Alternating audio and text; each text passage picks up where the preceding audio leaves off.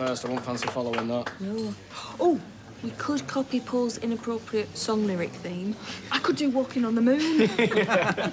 Well done, mate. You smashed it. Hey, cheers. Hey, show us that video, is it? Oh, no. I hate watching myself. What? You sounded amazing. Yeah, not a dry eye in the house, eh?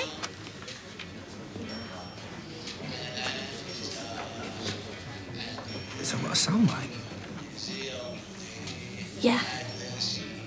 But there's nothing wrong with it. Yeah, I mean, you're in a pub at end of the day, mate. Everybody slurs in here. You just sound like you've had a few, that's all. You said it wasn't bad. But why did you lie?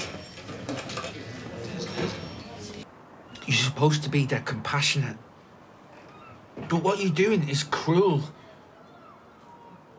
Fooling me into thinking that I'm doing better than I am.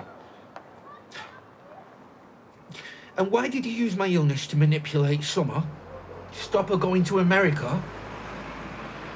Believe me, it's not as simple as that.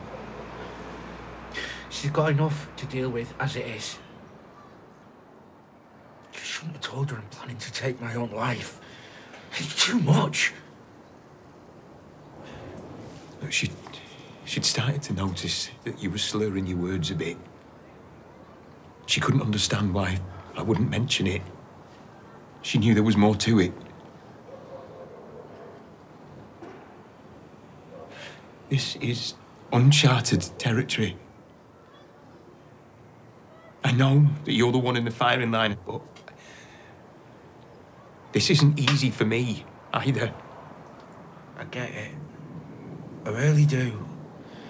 I just can't believe you were talking about me and not with me. Stop making decisions for me. I still know my own mind. All right. Do you want out? I just want to go home. Not you. Gemma.